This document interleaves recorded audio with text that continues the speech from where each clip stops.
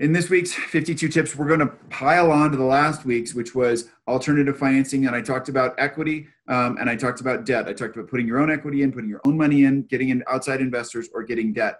There's other ways to finance a business. There's things like accounts receivable financing, otherwise known as factoring. This is dangerous stuff. Factoring, I call eating your feet. Something to be extremely cautious of. If you're doing factoring or any kind of accounts receivable financing, stop it. You got to get out of it because it's crushing your profitability.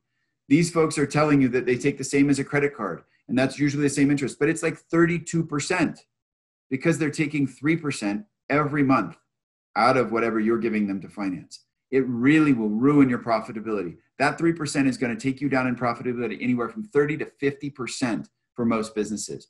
So factoring as an alternative source of financing is something that you really only need to use in extreme circumstances, and then you need to get out of it as soon as possible.